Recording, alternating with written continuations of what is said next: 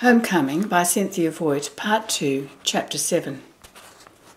Late one morning, as Darcy stood in the blazing sunlight, where the tent had been the night before, coiling up the long ropes so that Samson could stack them evenly on the truck and find them when he needed to stake down the sides of the tent that evening in Berlin, James and Maybeth and Sammy approached her.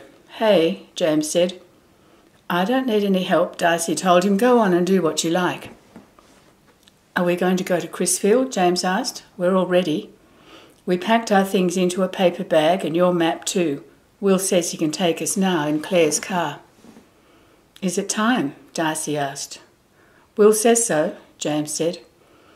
"Let me just finish this, okay?" More goodbyes, Darcy thought to herself, coiling up the last rope into a dark brown hoop, piling loop upon loop. I'm unfond of goodbyes," she said to herself. All of their goodbyes lay like the coiled ropes on the ground, connected and unconnected, curling silently, finished things.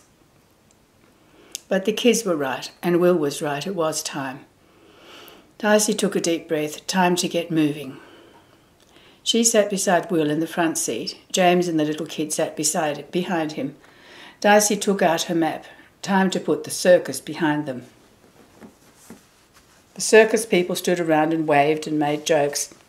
Darcy looked around at them, gathering together there in the fairground, their hands held high, their friendly wishes for good luck floating around the car still, like cherry blossoms blowing down to the ground. The car pulled out of the fairgrounds. "Goodbye," everybody called. "Goodbye, goodbye." After a while, Darcy turned to the map. There was nothing to look at on the road. It was just like Route 1. "What route are we on?" she asked Will. 13. "We follow that to just south of a place called Princess Anne. Then we get on to 313, Will said. "How do you figure to find her?" "Look up the address in a phone book," Darcy answered. "Then we'll ask directions." "We've got lots of time," Will assured her. "All I have to do is go back, pick up Claire and the beast and the trailer, and make it to Berlin in time for supper." "Are you going to take us right there?" Darcy asked. He didn't turn his head. His profile was smooth lines, slightly curved, except where his nose jutted out and his beard jutted out at the end of his chin. His skin was smooth and brown like silk. He didn't answer, he just nodded. "But why?" Darcy asked. "To make sure you were okay," he said. Darcy looked out the window. City clutter had fallen behind, and now there was country clutter. Junkyard, the trailer park, billboards advertising dog food and faraway hotels. Beyond these, the land stretched away to low, flat country. The fields and woods all had shallow ditches dug around them to drain away water. Most of the land was being used for farms, interspersed with patches of loblollies and other trees. "Crisfield's a small town," Darcy said to Will. "We'll be okay." "You don't want me to take you right there, do you?" Darcy leaned towards him. "It's not that. She doesn't know about us. Not only that we're coming, but she doesn't even know we exist. We didn't know about her until our cousin in Bridgeport told us we had a grandmother, and I don't know how she'll be. There was this priest in Bridgeport. He had somebody here come to see her and tell her. She wouldn't let him in or listen. He said she screamed so she couldn't hear what he was saying. So I don't know how she'll act. Mama," her voice faded away. "There's a lot you haven't told me, isn't there?" Will asked. "Yes," Darcy thought. "It gets so complicated." "I'll tell you what," Will said. "How do you want to do it? I'll go along with you if you'll make me one promise." "You keep your promises?" "Yes." "If you'll promise me that you'll come to me if you need help. We'll be in Berlin for a week, 4 shows, and then 3 days off on the beaches. The police can always find me if you call. Will you promise?" Darcy thought about that. "But what could you do?" "Who knows? What do friends do for each other? Something, whatever. Will you promise?" "Okay," Darcy said. "I promise." "We'll be coming by again in 8 months, but anything can happen in 8 months. I can't just dump you kids off, not and forget about you. I can't do that. But I can let you do it your own way if I know you'll call me if you need to, if it's not working out." You're a little bit of my life now. You can't get away, and I can't get rid of that. That's a fact. Dicey understood. A lot of people had little bits of her life now, and they were tied to her now, or she was tied to them. To some of them, she owed something that she hadn't paid yet, like Wendy and Stuart or Cousin Eunice. You didn't just let people go, that's what Will meant. You always did what you could. Dicey leaned back in her own corner by the door. Well, what I thought was, she said, we'd go downtown and find out where she lives, then just go out there. That was almost the truth. And you want me to leave you off and drive away? Will said. Dicey had no idea what he was thinking. Are you scared? He asked her. Some. Why?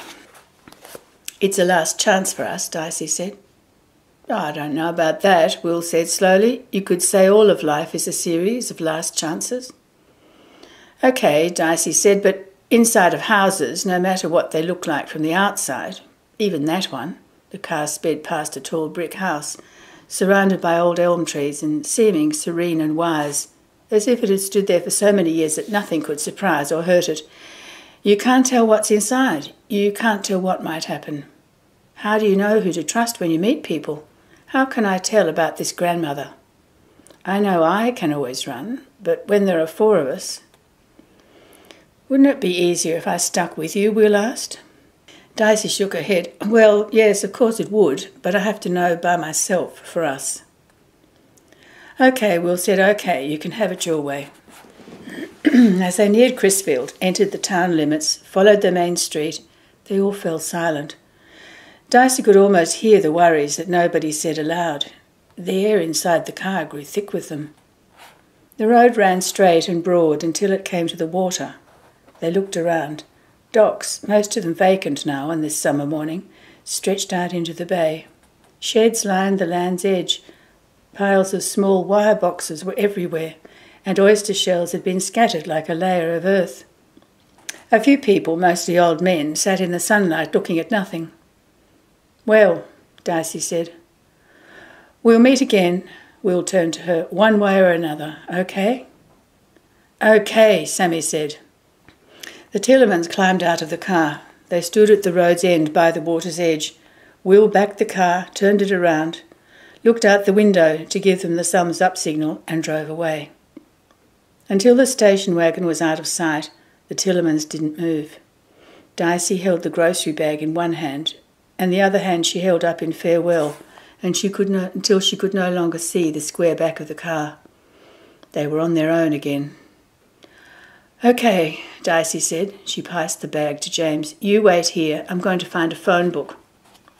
She didn't wait for anything, not even to study the flat expanse of blue water. She walked back along the docks to the sidewalk and entered a grocery store. There was a poster in its window advertising Will's Circus. The store was filled with darkness, dust, and the smell of the food on its shelves. Dicey stood inside the screen door for a minute while her eyes adjusted to the dim light. The only person in the store was a woman in a stained apron behind a glass-framed counter. Dicey walked up to her. The woman had thick, strong arms, and her hands were mottled red. Her face was pale and thick with flesh. Her eyebrows were straight and bushy over little colourless eyes. Yeah, she asked, leaning her elbows on the top of the counter. What can I get you? Her words came thick and slow, like molasses. Again, something like Mama. I'm looking for a phone book, Dicey said. Do you have one I can look at? The woman nodded. She plodded out from behind the meat counter and walked heavily down to the cash register at the front of the store. She pulled out a thin phone book from underneath the counter there. She watched Dicey open it. There was a Peter Tillerman on a place called Deal Island and a G. Ridgely Tillerman in Princess Anne. There was no Abigail Tillerman. There was no A. Tillerman either. Maybe their grandmother didn't have a phone, or maybe it was listed under their grandfather's name. Only there was no Tillerman listed for Crisfield. Dicey looked at the page and chewed on her lip. None of the Tillermans listed lived in Crisfield. Was her grandmother still here? Yes, because that priest had gone to see her. He would have told Father Joseph if she'd moved or died. He knew where she lived. Something wrong? The woman asked. I got work to do, the woman continued to prod Dicey. She leaned down on the counter as if she needed the rest. I was looking for the telephone number for Abigail Tillerman, Dicey said. Why would you do that? I was going to call her up, see if she needed some help around the place, Dicey said. I've never seen you before, the woman remarked. We're new, Dicey said. We just moved in. Ab won't hire you, the woman said. She's letting the farm go. Selling it? Dicey asked. No, she'd never sell the place, but she can't work it by herself. That's why I thought she might hire me, Dicey said. The woman shook her head, closed up the phone book and put it away. Besides, she hasn't had a phone since Bullet died. If you'd asked me, I'd have told you. She came down and threw her phone through the telephone company window. You don't want to work for her. The woman trudged back down the aisle to the meat counter. Dicey stood where she was, listening to the hum of a large refrigerator. Where is her farm anyway? She called to the back of the store. Down to the water, south, the woman answered. What road? Landing Neck. It goes off South Main, half a mile inland, maybe a mile. There's a bend on Landing Neck and a new little house sits right on it. Next mailbox is Ab's, but it's 7 miles. I wouldn't go out there, she's queer. Queer? Crazy as a coot, that's my opinion. We leave her alone, you should too. Maybe you're right, Dicey said. No maybes about it. Dicey left the store. She returned to her family. Their eyes held the same question. Dicey sat on the edge of the dock, hanging her feet over the water. James, Maybeth and Sammy sat in a line beside her. You couldn't see the bottom of the water. It was muddy, so you could only see a little way down into it. The waves gurgled beneath them. More bad news, Dicey thought to herself, but why didn't she feel bad? She looked around at the docks and the dozing men and the water and the shacks. She picked up an oyster shell and dropped it into the water. The air smelled of salt and fish and motor oil. You know what this is like? Dicey asked James. It's like Provincetown, isn't it? It smells like it. Yeah, but what about our grandmother? She lives 7 miles out of town on Landing Neck Road. She doesn't have a telephone. How do we get there? I don't know yet, but I thought, James, I want to go out there alone, just in case. I want you to stay here with the kids, and I'll come back for you when I know. Know what? If it's okay for us there. I don't like that, Dicey. What if you get in trouble? Better just me than all of us, right? Will said we could call the Berlin police to get him if we need help, so if I don't come back, then you can call him. Here's the money for lunch and anything. Can you keep an eye on Maybeth and Sammy? Yeah, but I don't like it. I'm in charge, James, remember? Okay, but... Dicey gave him the money she had left, $9. She leaned over to talk to Maybeth and Sammy. You do what James says, you hear? They both nodded. That's all right then, Dicey said. She stood up quickly and hurried away without looking back. The business section of Crisfield lay next to the water, low buildings with big plate glass windows. The business section crowded as close as it could to the bay and looked out over the docks as if that was where its real interest lay. Beyond that, residential streets branched out, circling around the town itself. There seemed to be 3 kinds of houses. There were lots of churches, even on the one street Dicey followed out of town. There were mostly small stucco or clapboard buildings with short steeples. Then there were the usual narrow clapboard houses on little handkerchief lawns, 2 stories high, 2 rooms wide. The third kind were large wooden houses with broad porches that ran around the buildings. They had odd shapes, round towers, octagonal bays, balconies. These houses had paint that had faded and peeled. Often their screens were ripped or doors hung askew, but they spoke clearly of what had once been. Once they'd been homes for large rich families. Once the spiralled pillars that held up the veranda roofs had gleamed with white paint. Once the tall windows of the ground floors had opened into rooms crammed with plush furniture and oriental rugs, and the large trees in the yard swarmed with climbing children. These were the kinds of houses that might have treasures in the attic or ghosts in the cellar. These were the kinds of houses that could burst with life. Now they rotted quietly, neglected, sad, but filled with mysterious memories. Dicey walked on, walking fast. She turned at the second stop sign and found herself on Landing Neck Road in farm country, where broad fields burgeoned with corn or barbed wire contained cows and horses, where chickens and ducks wandered around the yards. The farmhouses sat next to the road, quiet and clean, secretive. How would she know if their grandmother's house was safe for them? What questions did you ask a person to find out if you could like one another, if she could be trusted? Dicey's sneakers made no noise on the roadway. No cars overtook her. There was no sound at all, except the occasional distant barking of a dog or lowing of a cow. The silence wrapped around her like a quilt, a silence made up of trees growing and corn ripening, of the bright sky glowing and the distant water following its tides. This was not an empty silence. 6 miles outside of town, Dicey came to the expected bend in the road. A low one-storey white house looked out from a stand of pines. Behind it were stables. 2 pastures, where long-legged horses grazed, came next. Half a mile down the road, Dicey saw the mailbox, dented, rusted, its post awry. Ilerma was all that remained of sloppily painted black letters. The little door hung open like a dog's straw tongue. 2 or 3 old leaves lay inside and a plastic glass with a straw sticking out of its cover. Across the road, where the farm itself lay, overgrown fields stretched back to meet a thick wood of pine trees, oaks, and tall, top-heavy loblollies. The fields had small trees scattered over them, pine and maple saplings, and the grass was thick and tangled, as tall as Dicey's waist. The driveway ran straight between the fields. It too was overgrown. You could barely make out the ruts where car wheels would fit. The sun had risen high into the sky. Dicey turned into the driveway, walking slowly now, even reluctantly. She did not look ahead, but at the ground before her feet. Abandoned, that was the word this farm said to her.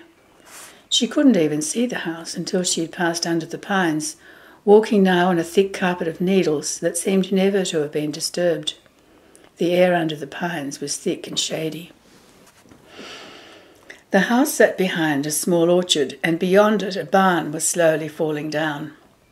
The house was faded white clapboard, 2 stories high, and had a screened porch all along the front that ran around the sides. The roof, grey slate, slanted down in 4 directions from a central peak. 2 chimneys stuck up through the roof. The house was silent, vacant, neglected. Long, weedy grass grew up as high as the porch floor. Honeysuckle spread over the screens of the porch, and its long fingers reached for the trees in the yard. Most of the trees were short, heavily leaved. Some had tiny apples growing on them. They had the rough bark of fruit trees. One larger tree grew right up at the front of the house, hiding the front door, shading the lawn. This tree looked like an umbrella, held overhead by 4 trunks that spread out from their common source. Its broad leaves made a green canopy against the sunlight. It wouldn't be a good climbing tree, Dicey thought, walking up to it and past it, but you could make a platform tree house to rest in the 4 trunks and build steps out of pieces of wood to go up one trunk. And you would have a house like a boat, almost floating on air, and the long leafy branches stretching above like sails. Dicey pushed her way through the long grasses to the steps leading to the porch. The grass tickled her knees. Grasshoppers leaped aside to let her pass. The steps were rotting away. The screen door hung from broken hinges. The sun couldn't penetrate the honeysuckle leaves, so the motionless air on the porch was as dark as twilight. Dicey knocked on the door. It was a wooden door, once painted white. A rusted nail stuck out from its centre over Dicey's head. Nobody answered. She knocked again and listened. She heard faint noises, like some night creature scurrying, but the noises did not come towards the door. Somebody was in there, of that Dicey was sure. She knocked again. 3 loud raps. No voice called out. Dicey turned the knob and pushed against the door. It was locked. She went back across the porch and down the steps. She walked around to the side of the house. The side looked just like the front, except that it had no steps or door. There were 2 windows on the second floor and 4 on the first, which was barely visible through honeysuckle. The honeysuckle here had not grown as fast as that on the front of the house. The porch, she noticed, continued around the back. The whole house was surrounded by a broad porch. All the second-story windows had their shades down. Nobody could be seen inside, nor any light. Dicey went on, around to the back. She saw the woman the moment the woman saw her. The woman sat on the bottom of some steps facing out over more fields, only these had crops growing in them, and the distant dull green of marsh grass. She wore a shapeless blouse over a long, shapeless skirt. Her feet were bare. Her dark eyes looked at Dicey angrily. Her skin was tanned. Her hair had been hacked short, so its iron-grey curls burst helter-skelter all over her narrow head. Dicey stood where she was. She swallowed twice. Her throat was suddenly dry. "Mrs. Tillerman?" she finally asked. Her voice squeaked. "You're trespassing," the woman said. She had a thin, stiff voice, not like Mama's at all. "I thought I heard when I knocked. I didn't know if—" Dicey stepped forward. "Fact is, I wonder if you would hire me to work for you." She stood right in front of the woman now, her grandmother. Her grandmother's eyes seemed big for her face as she stared at Dicey. But maybe that was just because her face was small, the skin stretched tight over its bones. Her eyes, now that Dicey was closer, were not brown but dark hazel, browns and greens, without any yellow to give them sparkle. Fine lines sprayed out from around her eyes. These were the eyes of the girl in Cousin Eunice's photograph album. The rest of her was all different, but the eyes were the same. "Fact is, you're trespassing," her grandmother said. "Who told you to come here?" "Nobody. I heard you were alone, so I thought I'd try." "I don't know you, do I?" Dicey shook her head. "We're new here." "Why aren't you in school?" "It's summer." "Not for long." Her grandmother stood up. She walked up the steps and through the screen door without looking back. The back door stood open and she went straight into a kitchen. Dicey followed her. Her grandmother opened a glass-fronted cupboard and pulled down a can of spaghetti. She took a can opener out of the drawer and she opened the can. A saucepan waited on the stove. She opened another drawer, took out a big spoon, and scooped the stiff red and yellow contents of the can into the saucepan. With a match, she lit a fire under the burner. She dropped the match into an ashtray and turned to take a bowl from the cupboard. Dicey might just as well not have been there. Her grandmother waited by the stove, stirring in the pan. "I didn't say come in," she said. "You never said if you want me to work," Dicey answered. Hazel eyes studied Dicey. Dicey studied the barefooted woman. Her feet were caked with earthy dirt. "How do I know you're going to rob me?" her grandmother said. How could she know? Dicey thought. The people in the houses were in just as much danger as the people outside of them. "I'm not," Dicey said. "Doesn't look like you've got much to steal anyway." "You have family?" "Yes," Dicey said. "Where do you live?" "In town. I can work hard. Your barn needs painting, and the screens and the steps and the lawn. I could take off the honeysuckle." "I'm not too old to do that." "I can pick and weed." "So can I. So can anybody. You'd better get down to bowl since you've invited yourself to lunch." Dicey did as she was told. They sat down at a long table, big enough for 10 people. It was made of wood and had been scrubbed to a pale, smooth finish. Dicey sat across from her grandmother. She spooned the canned spaghetti into her mouth. After the first bite, she ate quickly, trying to fill up her stomach without tasting anything. "You like my spaghetti?" her grandmother asked. "No," Dicey said, "but I'm hungry. Do you like it?" "It's easy to fix. You know what I sometimes think?" Her grandmother looked straight at her, her mouth chewing. "I sometimes think people might be good to eat. Cows and chickens eat corn and grass and turned into good meat. People eat cows and chickens. In people it might turn into something even better. Do you even think of that?" Dicey shook her head. "Especially babies," her grandmother said. She swallowed thoughtfully. "Or children. Do you have brothers and sisters?" "Yes." "Who told you I was alone?" "A lady in the grocery store. Millie. She's the butcher. Can you imagine that? A lady butcher." "Why not?" Dicey asked. "I guess you might say so. Millie is one, and that's a fact. Facts are facts. What did she say about me?" Nothing much. Did she tell you I was crazy? Her grandmother wasn't looking at her. Dicey didn't answer. Maybe I am, you know. When you die, all the gases build up in your body for weeks, like yeast in dough, and you swell and swell, then things start exploding. That's where the stink comes from, and after that you're as fresh as a daisy and the worms and maggots have you. What do you think? Dicey put a spoon down. She was through eating. Her grandmother's mouth twisted. What do you think about death? Don't be smart with me, girl. Dicey was puzzled. Or don't you think? I saw a tombstone.